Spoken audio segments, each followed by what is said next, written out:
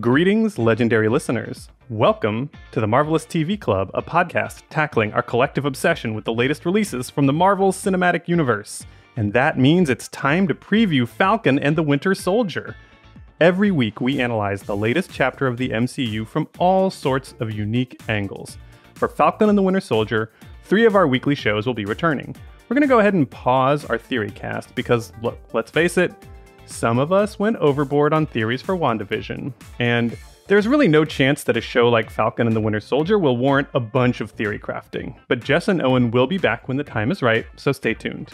Meanwhile, Character Cast returns on Monday with a preview taking stock of the fates and fortunes of all the main characters of this show. We're also going to spend way too much time dissecting that super awkward Civil War kiss between Sharon and Steve.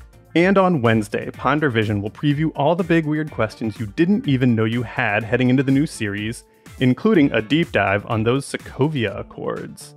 And we're going to totally keep the name Ponder Vision even after WandaVision as a nice reminder of our unforgettable time in Westview. But as always, we begin with this show, our Storycast, where we break down TV episodes not by plot, but by themes, symbols, illusions, and archetypes. You won't get this kind of analysis on any other Marvel pod or any other TV pod at all. And today we're going to talk about the symbolism of Captain America then, now, and in the future, as well as some genres that might inform the story driving Falcon and the Winter Soldier. I am your host, Marc Faletti, and today I am joined by our 2 story visionaries. From Salon.com, writer Amanda Marcotte. Hey, Amanda. Hey. And from her nefarious secret lair, our favorite professor of English, Dr. Maeve Adams. Hey, Dr. A. Hello. Well, the COVID stimulus passed. The president says everyone should be able to sign up for shots by May 1st. Is this the kind of governance that Steve Rogers would have been proud of? I mean, it's definitely the kind of governance that he kind of came of age under, right? And in fact, there's a lot of parallels to Steve Rogers' youth and today in terms of he would have been a Depression baby. He would have been signing up for World War II. FDR probably would have been the only good president he ever knew.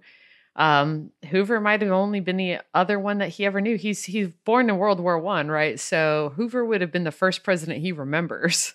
All right, then. Well, that's a great reason to get right into this topic. So, as I mentioned in our intro, I want to talk about Captain America as a symbol in terms of his past, present, and future. Now, you might be thinking to yourself, why would we talk about Captain America when a show is called Falcon and the Winter Soldier? But I don't think it's a secret that a lot of the show is going to revolve around who and whether someone should carry the mantle of Captain America, what it means and whether it's something worth fighting for. So I think interrogating Captain America as a concept is going to make a big difference in understanding and appreciating Falcon and the Winter Soldier.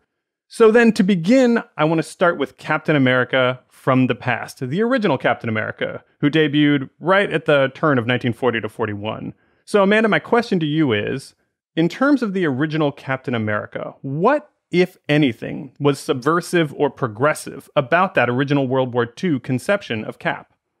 All credit to Stephen Atwell at Lawyers, Guns, and Money because he's written a huge amount about this. But I think one of the things that's really important to understand is it's not just a coincidence that Steve Rogers, the first image of him is punching a Nazi, punching Hitler. Because anti-fascism wasn't just about being an American during the war for Steve Rogers. It's woven into the character, I think, a lot more thoroughly than a lot of people understand. Like Steve Rogers, as he's kind of understood in the comics, was an art student. He was somebody who wanted to sign up for the war, not just because he's a patriot, but because he very specifically was an anti-fascist. I think it's really helpful to understand a lot of the history of comic books in this era were written by Jewish Americans. They were really influential in the shaping of the comic book, the superhero comic book as a form. And so being anti-fascist wasn't just about being a patriot. It was an ideological stance. And I do believe that pro-fascist forces like the KKK and stuff gave Jack Kirby so many death threats that he got police protection by the city of New York. Wow. What? That's crazy. Wow. Yeah. So Captain America has never been, I think, what a lot of people who only have a very slight identification of the character, think he's just some kind of vague patriot. But in fact, it was about presenting this kind of liberal patriotism, this kind of anti-fascist patriotism that was very popular under FDR, because it was really a time, I think, for like democratic Americans to kind of imagine patriotism, or at least, liberal Democrats, to imagine patriotism as being about the American ideals of freedom and community and things like that. And I think that can be a little tough for modern American liberals because the right has laid so much claim to the idea of patriotism and what I would actually call nationalism, that we can shy away from it. But I would actually hold out Captain America as something I think we should aspire to as a character that can be used to say, like, actually, there's a way to be a patriot behind liberal ideals. Yeah, I mean, that makes a lot of sense. I mean, on the one hand, there's a historical fact in World War II that progressives were, in fact, behind the move to intervene in the war.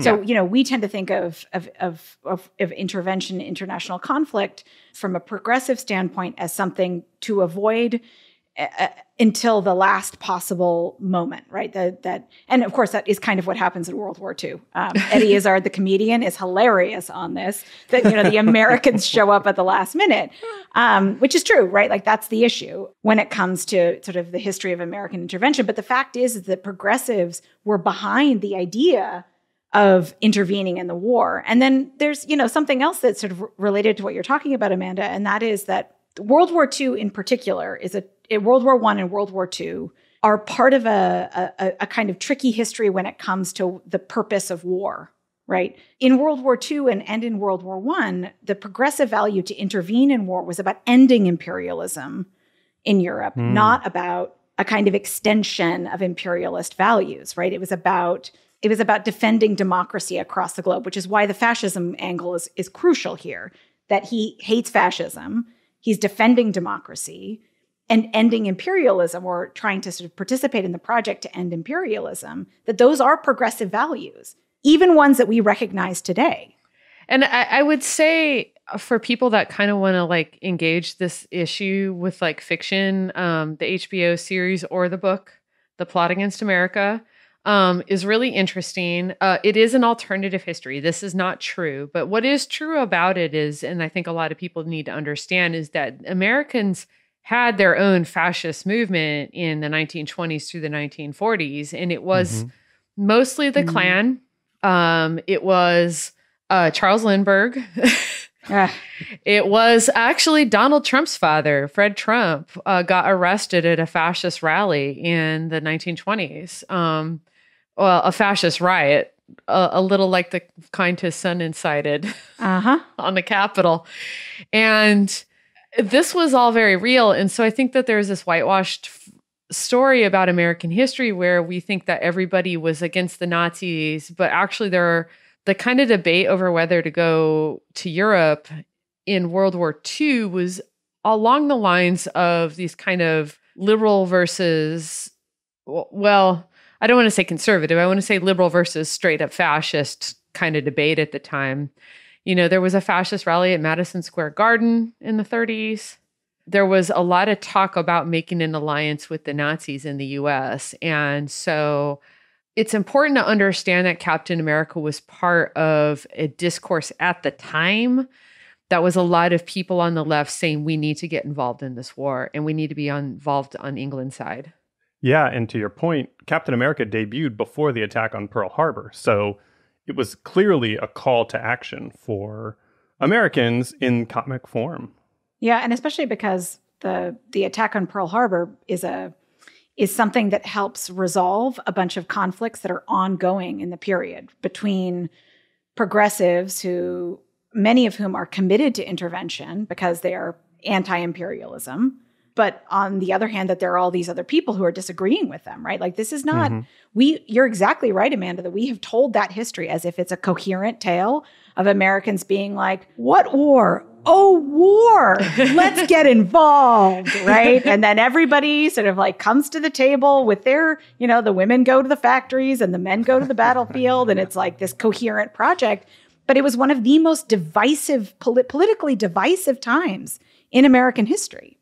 Yeah. And I would say when you know this history and you watch the first Captain America movie, First Avenger, it actually just imbues his desire to fight with so much more meaning because it's framed in somewhat apolitical terms in the movie, or it's a light-handed thing. So that if you're conservative and you watch the first Avenger, you might not pick up on the fact that the reason Steve Rogers wants to fight in World War II is he wants to kill Nazis, specifically fascists.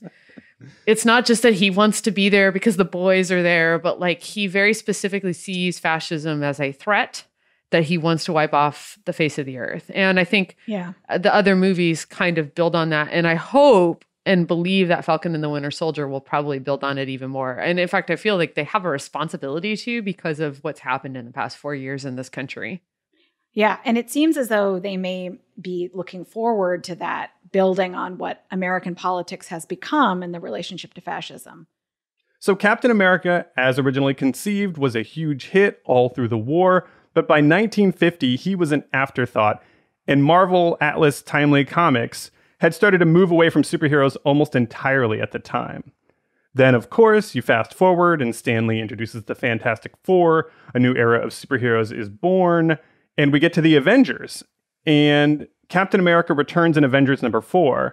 So I guess my question to you guys is, why do you think it was relevant or important to bring him back in the mid-60s after 20 years in the ice, so to speak? Because I don't know if you guys know, there's like a whole story about how and why Stan Lee brought him back. Yeah, I have no idea. So could you it would really help me if you could just elaborate that a little bit. Sure. Yeah, I can bullshit about the whys and the meaning, but I just need to know the facts here. Correct. Well, contrary to popular belief, I wasn't around at the time. But what I do know, I know, shocking. In late 1963, Stan Lee told a story in one of his Strange Tales comics where the Human Torch encounters Captain America. But it turns out to be this bad guy called the Acrobat who was just impersonating Captain America. But then literally at the end of the comic, Stan Lee is like, hey, this is basically a tryout for Captain America. Please let me know if you would like Captain America to return. And apparently fans said, yes, we would really like it. There was apparently a ton of enthusiasm around bringing back Captain America. So he literally did a kind of tryout for the character in an issue where if it had not worked out, would have been really low stakes. But then they bring him back, and they not only bring him back, they invent this whole backstory about how he'd been frozen in ice and Bucky had died, and they bring him back in the Avengers in early 64. So it was a really interesting choice for them to retcon this whole frozen in ice thing, which has become a huge component of his tale now. But I just think it's really interesting that they chose to bring him back in the 60s after 15 years of being on the shelf and almost 20 years since he was really relevant. And I was just curious if you guys had any speculation as to why he would have seemed relevant to folks in the mid-60s again. Can I ask a quick question that you may not have the answer to this, but do we know anything about what the readership of this was in the 1960s? My loose knowledge is that we have a couple audiences for Marvel Comics back then, much like we do now. One is the younger folks, teenagers of the 60s who got way into Captain America through these comics in the 60s, or the X-Men and the Fantastic Four, right? Those books that really drew young people in. But I also suspect they had a large audience of Silent Generation readers who were those original World War II comic book buyers. And I would not be surprised if this was basically the first nostalgia play in comic books, or at least in sort of what we recognize as modern comic books, right? So in the way that as someone from Gen X, I'm very nostalgic about so much of what they're doing in the Marvel Cinematic Universe because of the comics of my youth. If you grew up on Captain America in the 40s and then came back to comics when Marvel got hip and cool in the mid-60s, one of the things you might really enjoy is this idea of bringing back the character from your childhood, just like I freaked out the first time Vision popped up in Age of Ultron. We know one reader of Marvel Comics at the time. Say more. A fun fact, George R.R. Martin was a young person and he wrote letters to Marvel that were published in the 60s, writing about how much he liked the Fantastic Four. That's amazing. Yeah, so I'm just, I understand we're off into a little bit of speculation space, but just knowing what we know about the early to mid 60s, I was just curious if you had any hypotheses about why Captain America would seem worth bringing back for the readership. Well, one thing is interesting. You said that, we definitely have some silent generation readers or people who participated in the war, right? So, we were saying before about what happens in the period leading up to the war, right? So in the period leading up to the war, there's a great deal of political turmoil and divisiveness around the question about whether or not we enter the war.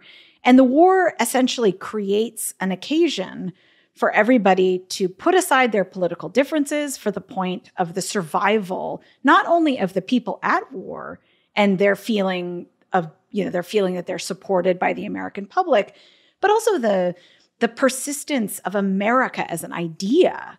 And so there's I think there's a cynical way of reading this nostalgia, and that is for, because we're talking about the 1960s, a period of, again, political divisiveness, probably the most politically divisive period since the period right before America enters the war. So maybe there's a kind of nostalgia for that hope that America can come together, find a common cause, and, move into a space where our values are aligned again. And Captain America might be a kind of symbol of that. I mean, that's not a view I love insofar as, I think Captain America and the stories that might come out of it, not necessarily in Captain America Civil War, because good Lord, please no. But, the idea of Captain America as a figure who doesn't just stand for us kind of acquiescing to American ideology, but standing in, as Amanda was saying, for a kind of set of progressive values that we, that might even include inclusiveness of political division rather than a desire to kind of flatten divisiveness into, norms that are exclusive and oppressive and all of that. Well, I would point out that there's a big difference in between the early 60s when Captain America comes back and then the late 60s, which is when we think of the 60s and we think of Vietnam and we think of a lot of the turmoil and political misery. Like the early 60s, I think that there was a lot of people, kind of like liberals again, who probably had a lot of nostalgia for that Captain America / FDR like 40s idea of America as a force for good around the world, like a force for democracy, a force for liberal values. This is also a time when the civil rights movement was succeeding. Mm-hmm. Yeah.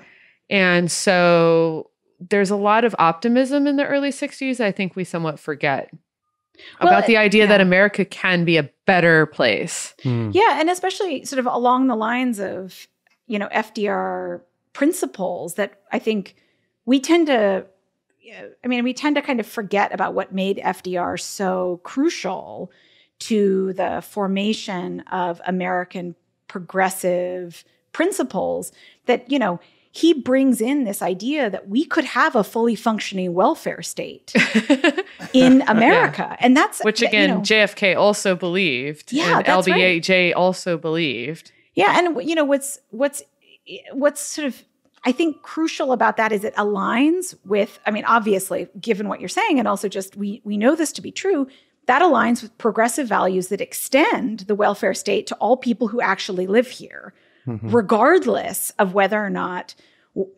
some people don't conceive of them as belonging to the American state, right? So a truly inclusive welfare state. This is why FDR wants to write a second Bill of Rights. Yeah. Right at the end of his presidency, he says, "Look, we've got freedom of speech, we've got freedom of religion, we've got a security state." But the other two that have been forgotten: freedom from want, freedom from fear. Yeah, that's right. And the freedom from want is what FDR adds and says, because yes, there's the whole pursuit of happiness bit, in the founding documents of the American Republic, but there is nothing in the Bill of Rights that guarantees that there is freedom from want. There is freedom from fear because you cannot be oppressed by your own state, and the American state will act as a security agent for you in the rest of the world. But those are truly liberal values. And and a lot of people forget that that famous Norman Rockwell painting where the people are sitting at dinner for the Thanksgiving and the older couple is holding up the turkey. That was actually part of a 4-part series of paintings that Rockwell did for the 4 freedoms. There's freedom of religion, freedom of speech, freedom from fear, which is the parents putting the child to bed. And then the Thanksgiving dinner was freedom from want. Yeah. That's amazing. Wow. Let's talk a little bit about Captain America now.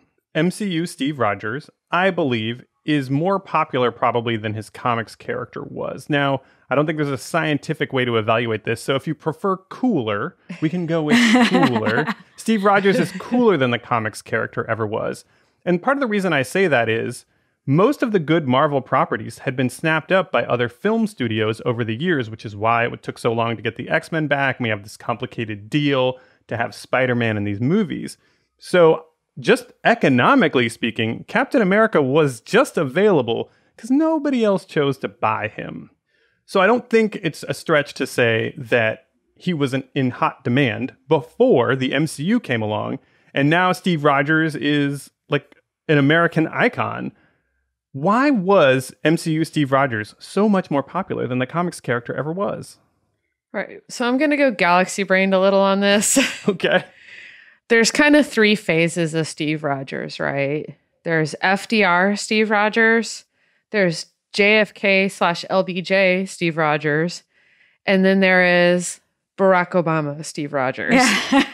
And all 3 of those eras have something very important in common, which was all 3 were times that regardless of whatever the political realities were in DC, the kind of mood of the country was that liberal values were ascendant, that we were actually getting past some of our racial divisions that have ruined this country for so long, that we are reinvesting in the idea of a common good, and that we're reinvesting in the FDR's ideas of the 4 freedoms. So I think it actually, it might have been a happy accident of IP that they went with Captain America, but I think he captured people's imaginations for the same reason that he always has, because it was a time of liberal optimism that we could, claim the flag for our values. Yeah, and be proud, right? So what's inside of that is, can we imagine a Captain America story that people would have gone to see movies about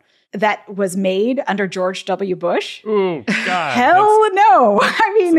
We're all out in the street protesting war. Like, this is not a time to celebrate Americanness. And I'm not saying that it's not a time to celebrate those American progressive values, because it is always a time to celebrate freedom from want. On the other hand, right, like, it's just hard to imagine writing that story or selling that story. So you can imagine, people are like, I have an idea. Let's write a story about Captain America that is going to try to retrieve that during George W. Bush. And maybe he'll be like an anti-colonial freedom fighter. And you can imagine people being like, that's a great idea. And then going to the studios and the studios being like, no, yeah, that's not right now.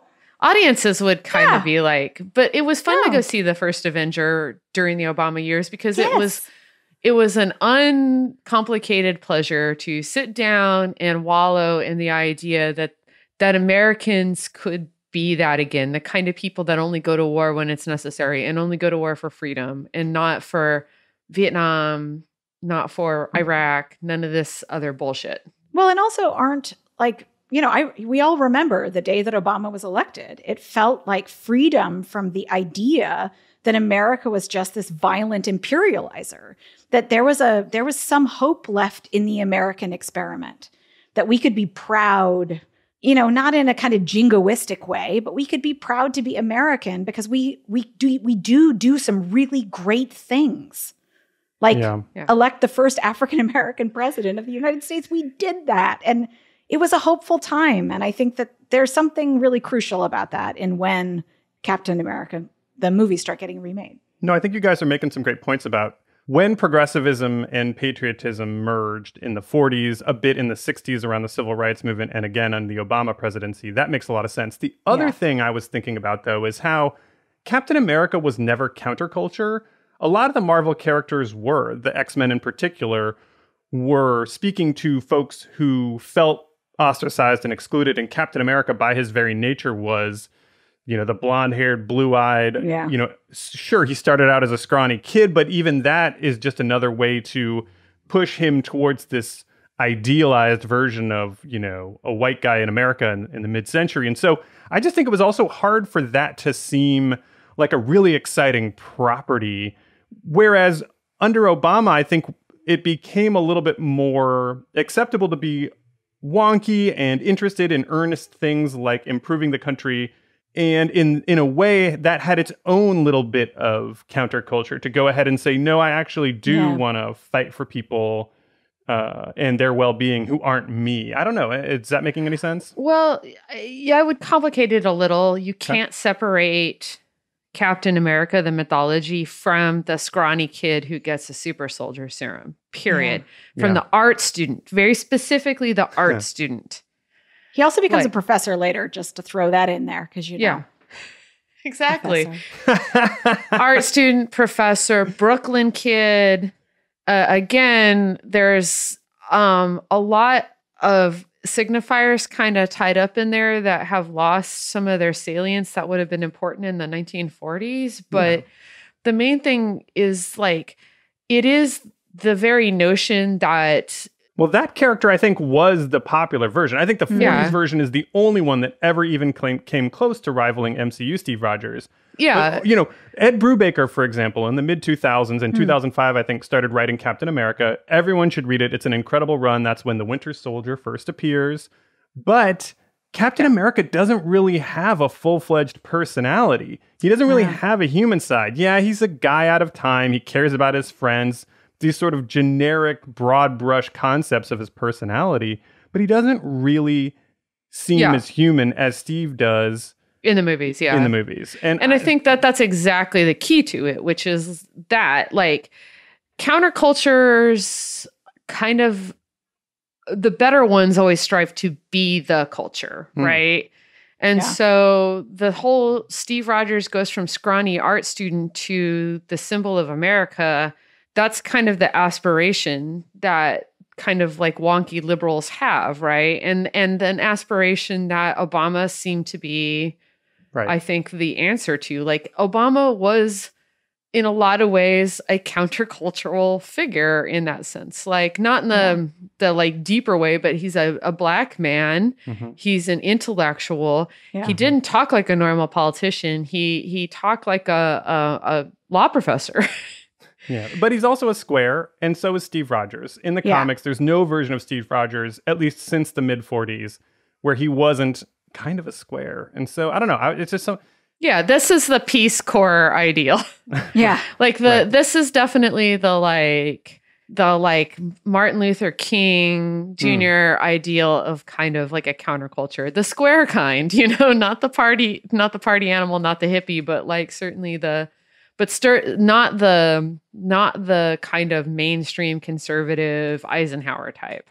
I mean, there's something else that's kind of hopeful, for me at least, about the vision that we get of Captain America in the films, is that he's also not your standard kind of two-dimensional American man, right? He's not just like a scrawny dude who wants to enter the war because he's got some sort of principled position on war. He's a really good friend, and he's deeply close to his friend Bucky, and their relationship is like, there's an intimacy in their relationship, an emotional intimacy. They know each other emotionally.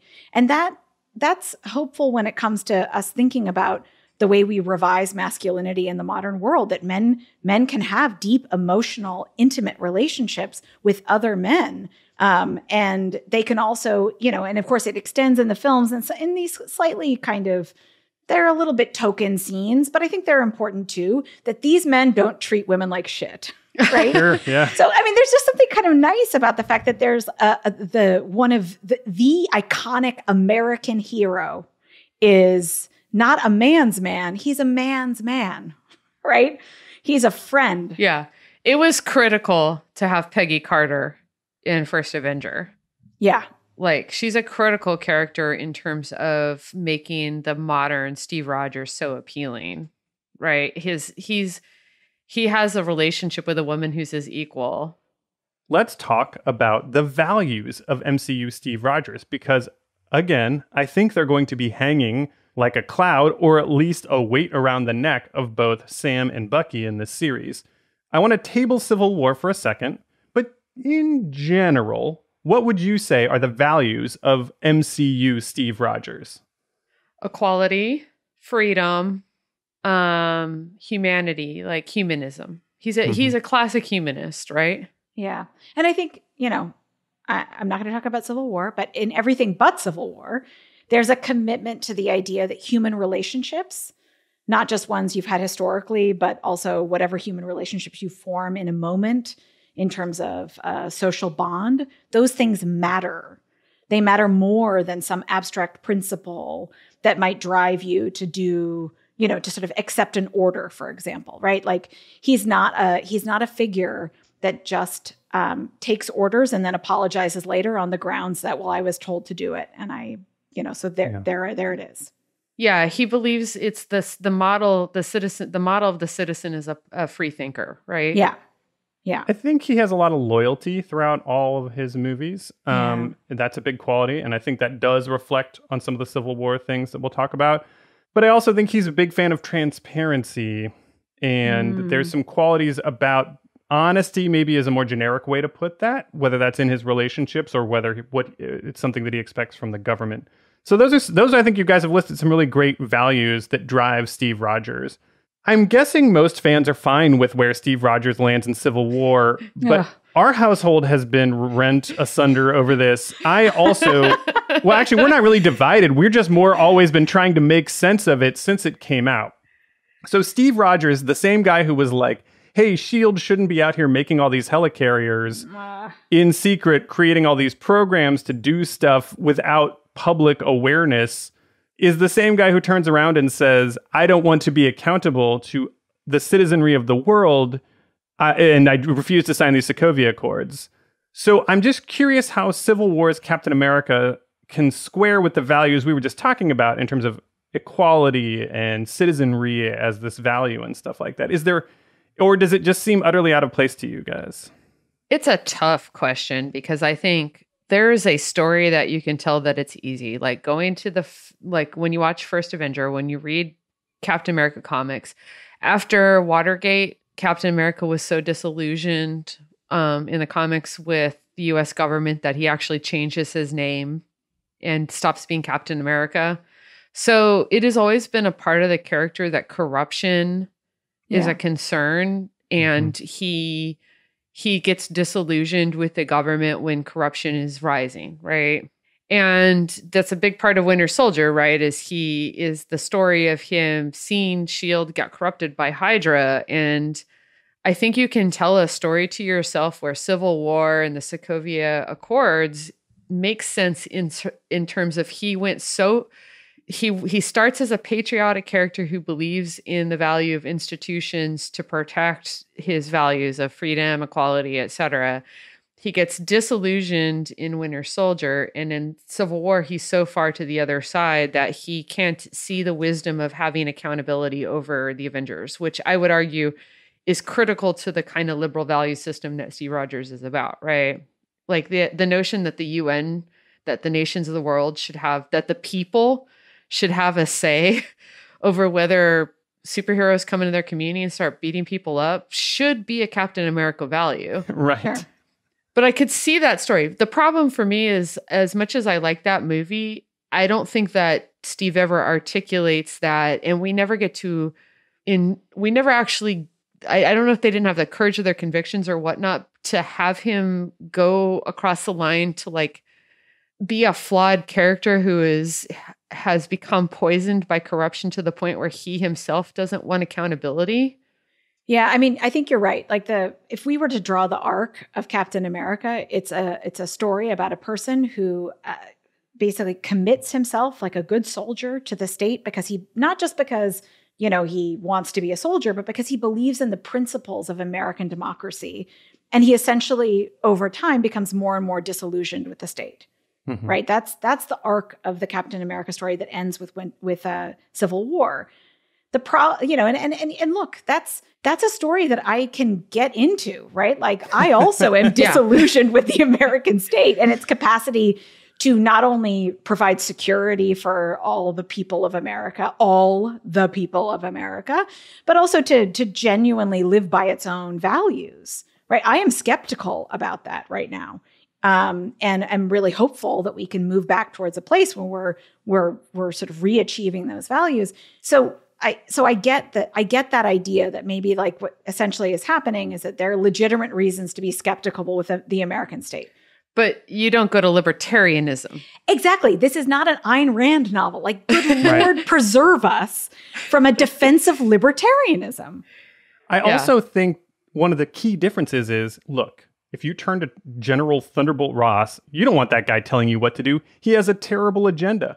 The problem is we're not talking about Thunderbolt Ross being in control. We're talking about people like the Nigerian citizens who were attacked when Lagos had Wanda's bomb go off. Yes, mostly Wakandans died because they were on that particular floor, but it was the Nigerian people who had their sovereignty violated.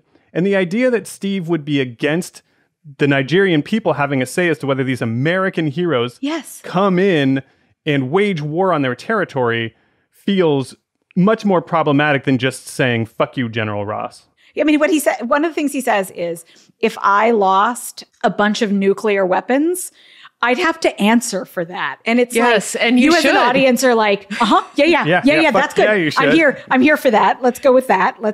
I'm actually worried you wouldn't have to, and that would really suck. So, yeah. And then meanwhile, Steve Rogers is like, but I want to be able to make my own decisions. And you're like, dude, no. I mean, fine. Yes, I get it. I get where you're coming from because, okay, Winter Soldier leaves us in a place where the American state has failed in its and its institutions, not the whole American state, but the institutions of the modern American state have failed. The people have failed the Avengers, have put everybody at risk.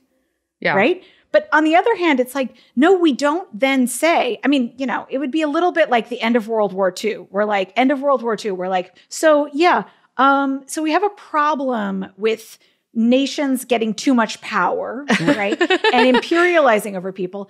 And then, someone comes in and is like, I have an idea, the United Nations, it's a very good one. We're going to form a coalition of nations that oversees power distribution in the world. Yeah. Right. And everyone's like, excellent idea. And meanwhile, I don't know, whatever the United States is like, or some other country is like, no, but I want to be able to make my own decisions. We would all be like, no. That is a terrible plan. And you can see that it's exactly. Like, I think if they had done just a little bit more work in the movie to articulate it as a concern about corruption and wanting more safeguards. Yes. But instead, what we get is suddenly Steve Rogers is a libertarian.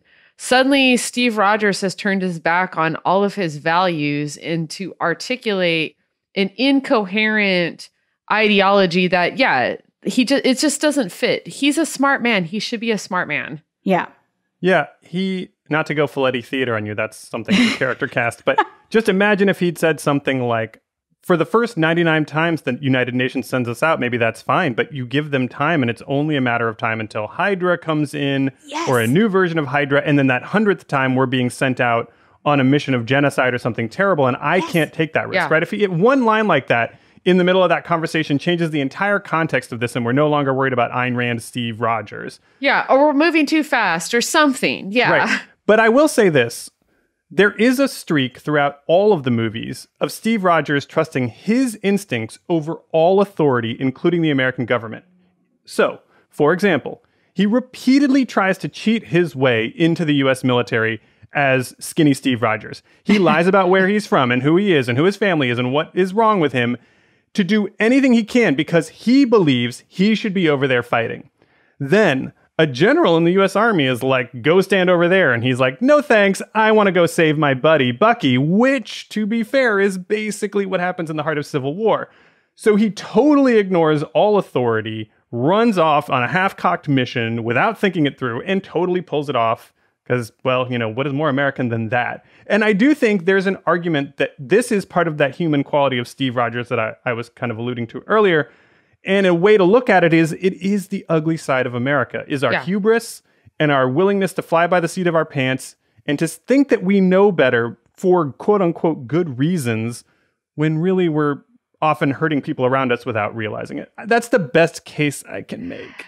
This is Storycast, so this is where I can put on my narrative literary cap and say this. She's actually wearing it, guys. It's a cap. It's a weird. I'm not even going to describe it to you. This was a missed opportunity for them to explore the fact that this is a personality trait of Steve's, and it has good sides and bad sides, right? Yeah. Like you said, it's a human characteristic. And yes, they could have totally, and I think once Bucky gets involved in Civil War, the movie gets back on the rails because now it's about this relationship and not an ideological argument anymore. It's a great point. And that's fine. My problem is they just couldn't commit to allowing this to be a flaw of Steve's. And instead, it's just presented as an obvious argument, and it's really, really not. But they also could have, just to go back to Mark's point earlier about, sort of objecting to an order that you don't agree with, they could have actually aligned it with a long tradition of conscientious objection in America. We have a long tradition of that. Like, fine, yes, I'm all for instrumentalizing flaws and turning them into narrative possibilities. I think that's some of the richest narrative explores the outcomes of personality flaws. But I feel like there's also a possibility that this isn't the ugly side of America. I mean, sorry, guys. I know you're on the same team as me, but I think libertarianism is the ugly side of America. Yeah, one of exactly. the it's biggest, most vile parts of American democracy. Not that democracy needs libertarianism, but it's one thing that we have.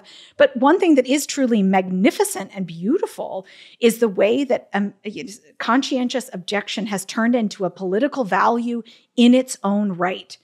And to not capitalize on that, what a missed opportunity. Yeah, I think it's a complicated question. And what's interesting is Tony Stark's arc in this movie is perfect. Which is they do a good job of showing that Tony's strengths as a person are also his weaknesses. Mm-hmm. That sometimes his ability to be a conscientious objector has worked out, and then sometimes it has backfired. It's just for whatever reason, I don't think they wanted to do that with Steve. And it was a missed opportunity because then you could have also told a story about how these two men are way more alike than they think they are.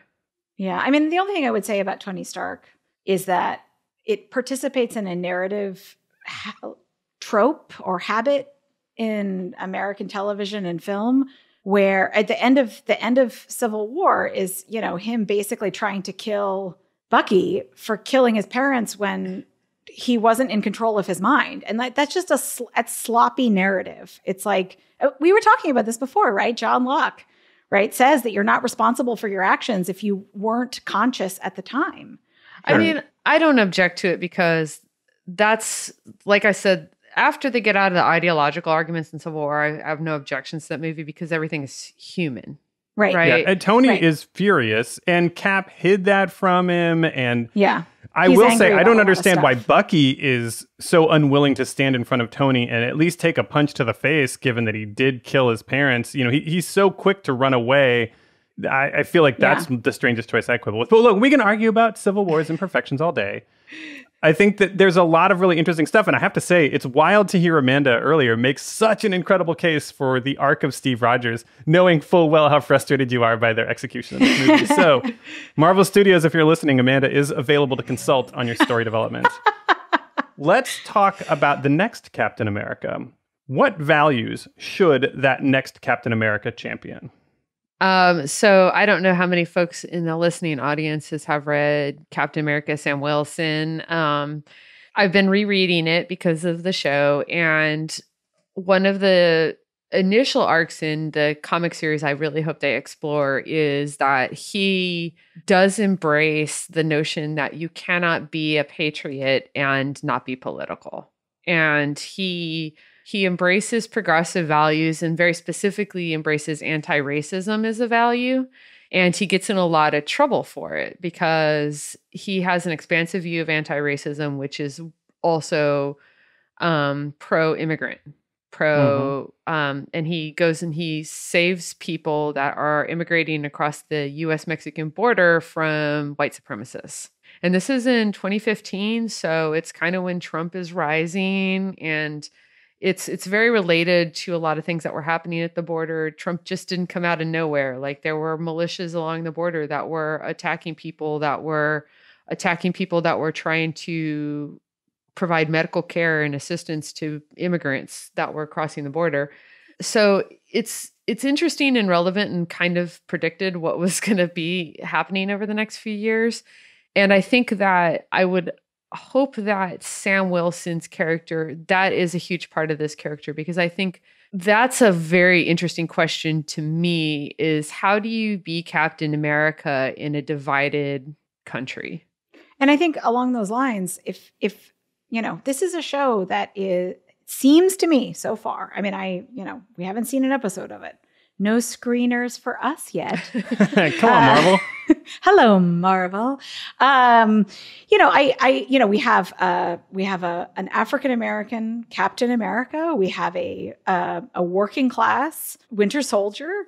I hope that the show is as transparent as it can be. I mean, look, WandaVision was pretty radical, right? Like, pretty subversive. Let's own where we are in the world, and let's talk about how power and privilege operate. Let's be attentive to the fact that there are people who are given power, and there are people who are treated as instruments of power. And I'm hoping, I have a lot of hope because, WandaVision kind of blew me away. So I have a lot of hope that they are going to reckon with that in a really sort of explicit way. And I always think of the Amanda Gorman phrase from the inauguration, "a nation unfinished." It's a straightforward way to acknowledge that we've never been perfect, often far from perfect, lots of mistakes in our past, while saying that there's a tremendous opportunity to do something about all of that. A nation unfinished is what I'm hoping this Captain America represents. Captain America Obama years was a reflection of, I think, a lot of naivety. Yeah. Among us, that we thought that we could just progress without backlash, this is the same naivety that was evident in the 40s and in the early 60s. You get JFK, then you get Richard Nixon. We got Barack Obama, then we get Donald Trump. So I hope that this show can actually grapple with the fact that, like, that kind of everything that we want, that all our hopes and dreams that we poured into Captain America, like, I don't fault any of us for it. That's a wonderful, beautiful thing. But at a certain point, it's time to put away childish things and to think about the fact that it was never that clean. It was never that simple. So then, given those values, what kinds of foes should the next Captain America oppose? Can I just say this? That I would like to see Captain America punching Nazis. I'd like it to come full circle, right on, around, and around we go. Best possible callback. Folks have said, like, let's not call Trump a fascist. I'd like to call Trump a fascist. I certainly want to call him an authoritarian, right? And if the thing is with Captain America is, if what he does is he joins the fight every time against America's biggest foe, then certainly one of America's biggest foes right now is authoritarianism and the bending of American democracy to and not towards, because democracy does not bend towards authoritarianism naturally. It takes effort by, charismatic leaders, unfortunately, like Donald Trump. Like, I think right now, right, like, this is that moment in the horror movie where the call is coming from inside the house, right? Oh my God. So, it's not, this is not Nazis from abroad. This is Nazis at home, right here. The call is coming from inside the house. And Captain America needs to answer that call.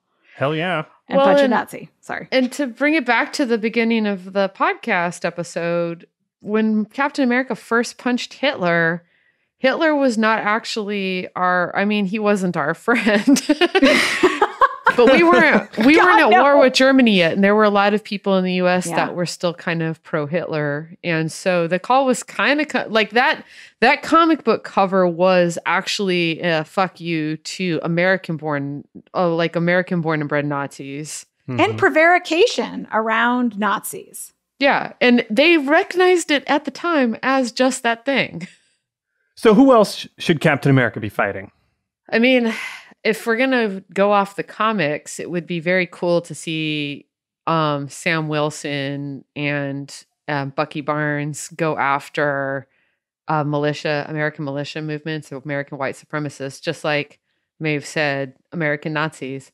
It's probably, if that's what they do, then it's going to feel super resonant, just the way that WandaVision ended up feeling super resonant with the quarantine after the insurrection on the Capitol. If they actually followed the comics and kind of had Sam Wilson attacking like right-wing militia movements, I think it will feel spectacularly of the moment, because that's literally like the biggest threat in this country right now. Yeah. I think I would like to see him punch the fascist version of Captain America in the face. And I think I might get that chance because there does appear to be a bad guy, or at least another character named U.S. Agent, who might be walking around representing the sort of old school, maybe not Lindbergh level bad, but something between Lindbergh and Reagan level bad version of American patriotism. So I'm hoping for a battle between symbols. My last question for you guys on Captain America is whether it's possible to tell stories of patriotism in this moment, given everything we've gone through as a nation. And if so, how do we tell those stories? That is a tricky one. Just a quick one. Just a quick, like, let's throw that away. I mean, there is a larger question about whether or not American national identity is still one that is committed to liberatory principles, inclusive principles. And I believe it. I believe it can be, but Captain America's patriotism, in the form of Sam, needs to be about all the things that we were talking about at the very beginning, that idea that the American state is committed to a freedom from want, right? In all senses, and in fact is an inclusively freedom from want. If that's not happening, and I just like, I mean, we've all seen the same clips, right? I mean, it's tough. You can't really imagine Captain America punching poverty. I mean, no, you're right. I tried to imagine that. It's not happening. Yeah, I mean, I don't know. I think that if it delivers on the promise that WandaVision has made to us, that it is going to reckon with the hardest ideologies, the most entrenched ideologies of American identity and power, then yes, it will offer us a new way of thinking about what it means to be patriotic. That isn't just that thing we did during Obama's administration where it was great, right? Like it felt so nice for a little while where we were all like, oh, look, America isn't a shithole ideologically. It's not the monstrosity that we thought it was. It's not so bad, right? We need to actually imagine something utterly different, a truly inclusive society and a patriotism that goes along with that. Yeah, to your point, I would say Captain America to me has always represented this notion that there is an ideal of patriotism that is a liberatory patriotism. He's popular at times when that seems to be possible in the American imagination. Yeah. So what I would say is what I hope this show can do is recognize that that's a good thing to want and a good thing to believe in, but it's never going to just be easy. You have to fight for that vision of America.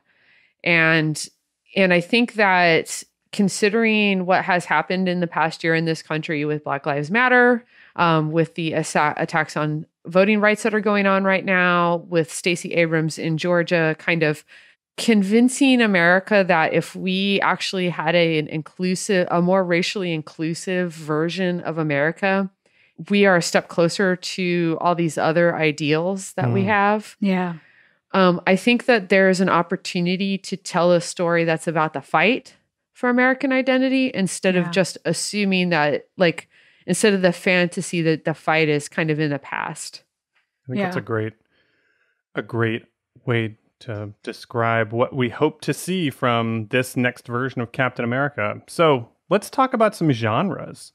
So I'm sure, like WandaVision, maybe not quite as many genres will show up, but several genres might be possible, and I cannot wait to break them all down with you when they arrive. But I want to talk about a couple that I do think will definitely come into play. Since we were just talking about Captain America and Steve Rogers and the whole iconography of this character for the last 80 plus years, there's no question that part of this will be a story about inheriting the mantle. And I figured I would ask my two story geniuses, what are some of the most iconic or classic stories about inheriting the mantle that this show might draw on? I mean, there's those stories have been around for arguably as long as we have had civil society, right? How do we pass power from one person to another, right? So Shakespeare has his own version of this, and Henry IV, parts 1 and 2. Yeah, or Hamlet. Although I think, people often dismiss the history plays as boring. Henry IV is my favorite. If we take Henry IV, part 1 and 2, it is my favorite history play of all the. It's my favorite Shakespeare play of all Shakespeare's plays, because it is a story about what happens when somebody who, just wants to drink with his buddies has to become king. Mm-hmm. And so how does he negotiate the transfer of himself, not the transfer of power, but the transfer of himself from a place of just a normal dude to being monarch of all of England? And the play really gets into the nitty-gritty of what it means to actually care for the people that you govern, right? On the other hand, Henry IV is not a good play if what we're thinking about is how do we understand the passing of power in the modern world, right? Monarchy is garbage. Democracy is great. I mean, I think that we could just say that. That's not a hard judgment to make, right? And so, I think one of the things that's interesting about this as a story about passing authority on, passing the mantle, passing privilege and power, all of that, is that it has to belong to its own moment. Yeah. What do you mean? So most passing the mantle stories are either kind of conservative fantasies about shoring up what we think is the right kind of power. So Henry IV, right, is a story about monarchy that ultimately justifies. I mean, if you read the play, it's actually not about Henry or Henry V. It's about Queen Elizabeth, right? Because Shakespeare is writing for Queen Elizabeth. So it's a way of justifying the transition ultimately to a woman who has power, in rooting it in the history of passing power because God said so, right? So conservative fantasies or contemporary reflections on problems in the passing of power, right? Yeah. So, we think about something like Buffy the Vampire Slayer is to take us into a totally different example, right? Is a story about a girl who comes into power that she doesn't want, clearly, and who takes on the mantle of that authority. And in the final season, I think it's in the final episode. It is the final episode. Yeah, and it's also sort of enacted over the course. It's justified over the course of that episode. Why does it have to be just one? Why can't we multiply this power in the world? And of course, she affects that, right? And so it's a fantasy about the idea that, it's a reflection on the way in which we think about authority as inherited or earned and unproblematized transitions of power. So the last episode of Buffy the Vampire Slayer is just truly one of the greatest things of modern pop culture. And it goes back to what we talked about at the end of WandaVision. And during our WandaVision podcast, we talked a lot about how the hero's journey of Joseph Campbell is just not appropriate for women. It just doesn't work for all sorts of reasons because it's a conservative masculinist fantasy. Mm-hmm. Yeah. And Buffy brilliantly exploded that because it basically called out the bullshit of there can only be one. Yeah. Right. And pointed out that women's power, that's a fantasy that a patriarchal fantasy of the hero the singular hero, the king, the prince, the Luke Skywalker, the whatever, right? Yeah. Whereas on Buffy, it was the point of the show throughout its entire series was that that's actually burdensome, deadly, and miserable. Mm-hmm. And it offered a feminist vision of solidarity. Yeah. And that instead of one person having power over others, we all get more power by amplifying each other's power, right? Yeah. And that women come together and in solidarity. And the last episode really blew up the hero's journey narrative and told a very different story about community, solidarity, and reimagining. Instead of just doing the girl power thing of just plugging women into men's stories, actually telling stories where women question patriarchy and remake the world in our image. And I think this is going to be a show about men.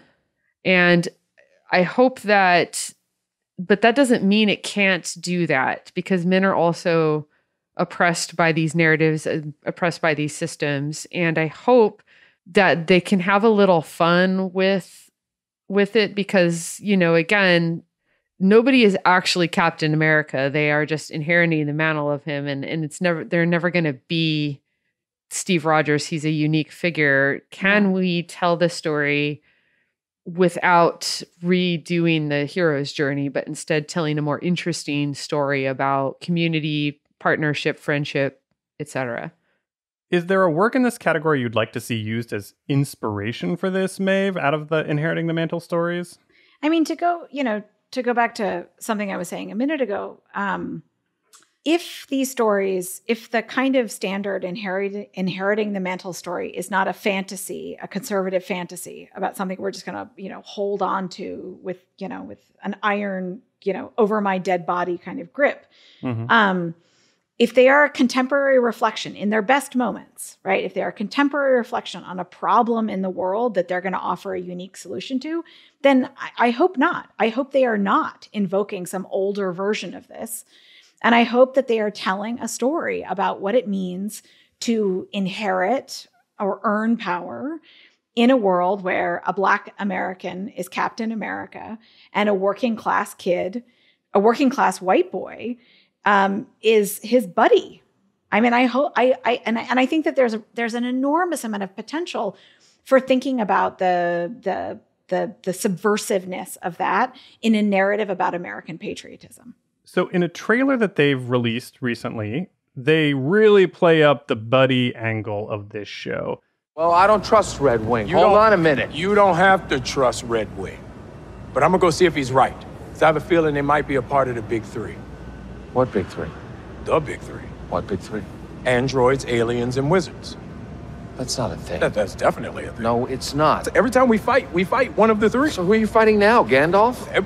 How do you know about Gandalf? I read The Hobbit in 1937 when it first came out. So you see my point. No, I don't.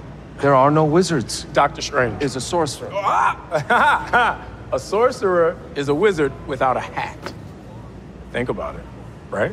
I'm right. I just came up with that. It's crazy.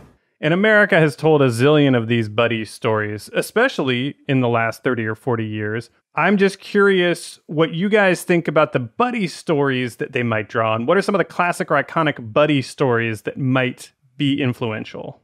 The one that comes to mind for me is actually Bill and Ted's Excellent Adventure. Oh, Nice. Obviously on this show, they're going to have a lot of fun with the snarking and the fighting. And I think we all enjoyed watching Bucky and Sam snark at each other and hate each other in the movies, right? That's fun, some fun stuff. But I think that when I think of kind of the ideal buddy comedy, that one always comes to mind, because the thing that's so beautiful about Bill and Ted, as opposed to almost every other buddy comedy, it is the least toxic masculine of all these stories, because Bill and Ted love each other wholly, unconditionally. Without shame. Yeah, without shame. And there's no homophobia underlying it. There's no trying to pretend that they're not close or thinking that there's something wrong with two men that are this close. And I would kind of hope that that's where the show is heading. Like that's kind of the end goal.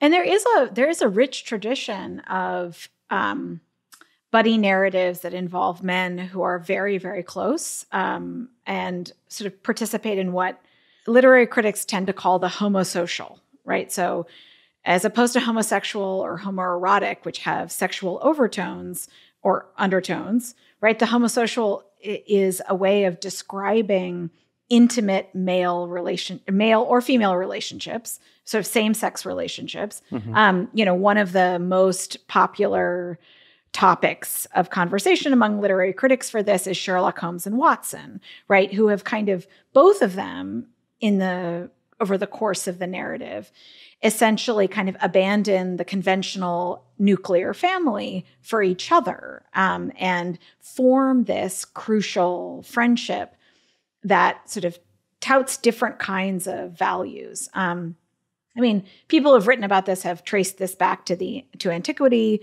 to Achilles and Patroclus in the Iliad.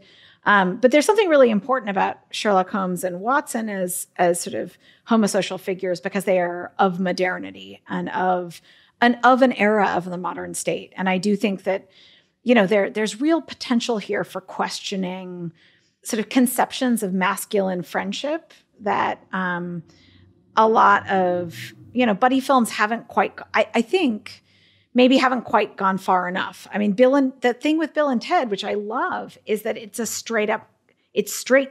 just comedy, right? Yeah. Like, there's no drama sort of in that. And I feel like sometimes when, buddy comedies, they tend to either press towards comedy on the homosocial dimensions or they press towards drama.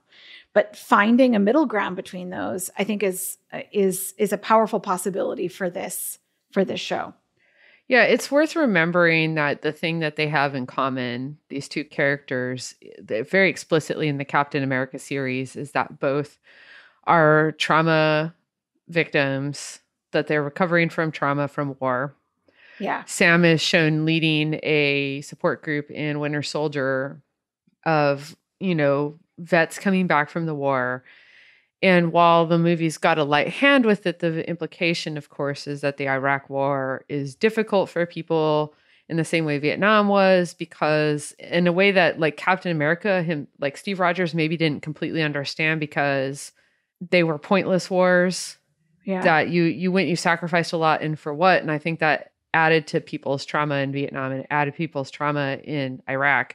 And Bucky has the same problem. Unlike Steve, both of them have a history of fighting bad wars. Well, and that's actually really crucial because this is not, it doesn't seem so far, just from the clips we've seen and trailers, this isn't your standard war story, right? So this is not Band of Brothers, right? So Band of Brothers it's essentially a buddy story, right? Right. Where war provides the vehicle for flattening the differences between people and forging friendship in spite of adversity, right? Yeah. And I do think there could be. I don't know. It's what I'm hoping for. I'm hoping that there's something really meaty in here about the politics of friendship. So, war stories tend to subsume friendship inside of the ideology of wartime, that we become friends even though we wouldn't be friends otherwise. And isn't this cool and wonderful? And we can all feel good about it.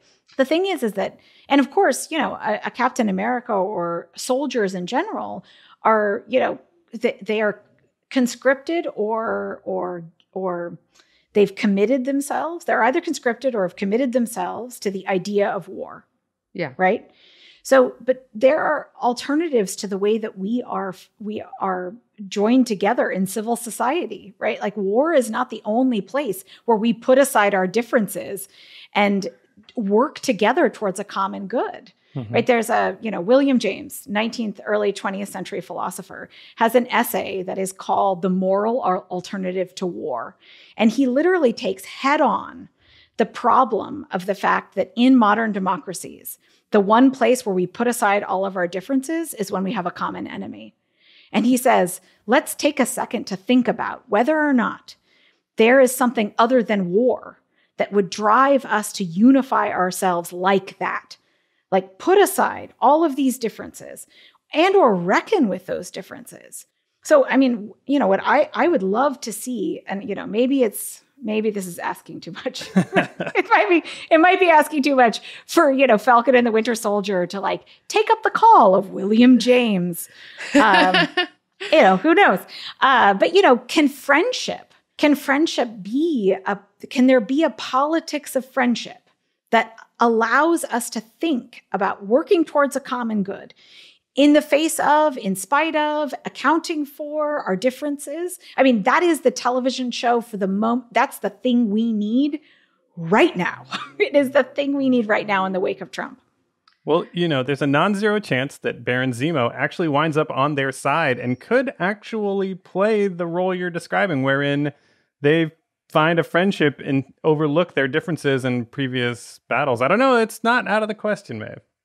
I mean, I think there's definitely a story to be told if they wanted to tell it about this being a redemption arc for each character. Again, you have Sam who fought in Iraq, or the Marvel version of it. Yeah. You have Bucky who was an assassin, and then you have Zemo who has a lot to like answer for. Yeah. And like that could be a story about our nation actually coming together to do exactly this, and to come together in redemption of some of our past faults and flaws, as opposed to just fighting a common enemy. Especially if like coming together means that we don't actually put aside our differences, that we actually try to find a way to account for differences of experience that different communities have, right? That a Black American Captain America is going to have a different experience of America than a working class white boy, which, you know, again, is, you know. From the 40s. From the 40s. Right, from the 40s, yeah, exactly. right? So we're not reducing those differences. We're acknowledging them. We're seeing the other. And we're saying, I see you, I hear you. Let's come up with a politics that accounts for you and me and all of this. I don't know if it's a more modest or a more ambitious option, but the one I'm hoping that they rely on is White Men Can't Jump. So for those of you who haven't seen it, it's a basketball movie. I would argue it is very much like a superhero movie. They have awesome costumes. They joke and quip on the battlefield, and they demonstrate elite physical skills. I don't know. It's pretty much a superhero movie. But in reality, this movie came out between the public awareness of the Rodney King beating and then those cops getting acquitted. So it came out at a very specific moment in LA history and captured a lot about the feelings of that time. And it also avoided the homogeneity that so many white filmmakers would have put on that situation, showing different neighborhoods, having very different personalities and subcultures. It was definitely still a white-led project, but a lot of people of color had leadership roles across the production, from the costumes to the choreography to the locations. And Rosie Perez has talked a lot about the filmmaking team for actually listening to her when they were making that movie. She beat out a lot of white ladies for that role. It was supposed to be a white lady in the script originally, including Holly Hunter, by the way. I did not know that. There's a great 2018 essay on a website called Hollywood Suite by Cameron Maitland called What White Men Can't Jump Got Right and Why You Should Watch It. And some of this stuff has really come out of there. But there's a moment in that movie where she rejects a dress that Woody Harrelson's character brings to her. And that came directly out of an experience in the filmmaking process wherein she was presented with this dress and was just like, hell no. And they developed a scene in the movie around that. And I would hope that this show does something similar where it listens to who these characters are through the actors, but also the issues that they face, right? So White Men Can't Jump is not perfect. Parts of it have not aged well, just like any movie from the 90s that is trying to inject issues of race and class as part of its story. But it did try to inject them. It did not look away from them. And I guess my hope is just that Falcon and the Winter Soldier does the same. I do not expect it to be a radical treatise on any of this. I just hope they don't look away and that they put it where it belongs when it really matters. Look, can I just say that, to whoever who has this kind of power listening to this show, can we get a say no to the dress hosted by Rosie Perez? Because that would be Oh my God. great. I would be here for that. Sorry, no, I mean in all seriousness, I want to watch that show. I would totally watch that show, right? Like, say no to the dress. And it could be in all kinds of contexts, like, you know, not just a bride, but, you know, in all, you know, places where women are told what to wear. Like, no, thank you. Rosie Perez is like, just, we won't go down this rabbit hole anymore. I just want to see that show. Yeah. That sounds great. But what I will say is, like, Marc, there is something deeply poignant to just the phrase, let's not look away.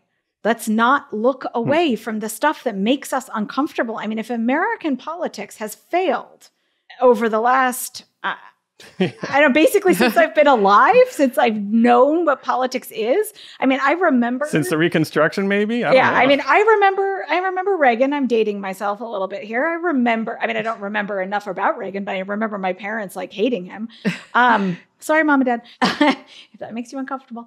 But my point is like the look away, I'm uncomfortable because this is getting politically uneasy for me.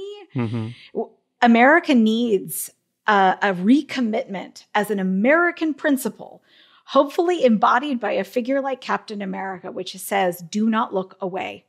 Do not look away from injustice. Do not look away from the stuff that makes you uncomfortable. Let's look and listen and engage, and then let's make a better world on the basis of what we see and hear and want. On that note, thank you both so much for all of this insight. I have really enjoyed this, and you've made me, I didn't know it was possible, even more excited for Falcon and the Winter Soldier. Now it's just going to let us way down. I know. We have to be careful to not do the Storycast version of Theorycast, where we got ourselves all tied up in a bunch of exciting theories, and then it didn't happen. We have to hold both ideas in our head at once, which I know you're both very excellent at, but that we have these ambitious hopes for it. But we just, the main thing is, there's a baseline of success. I hope they cross that. And then however much they get into our dream versions of it, we'll have to discuss on a week-to-week basis. Yeah, I'm looking forward to it. Awesome. Amanda, thank you so much for being on this preview of Falcon and the Winter Soldier. Thank you for having me. Maeve, thank you so much. Thank you for having me.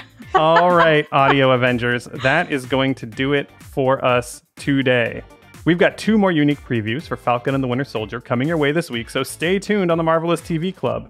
And if you can, please leave us a 5-star review on Apple Podcasts, or simply tell a friend about our show. Anything you can do to help us spread the word would mean the world to us. Until next time, my Marvels, to Dr. Adam's secret lair, I hear she has snacks. And cocktails.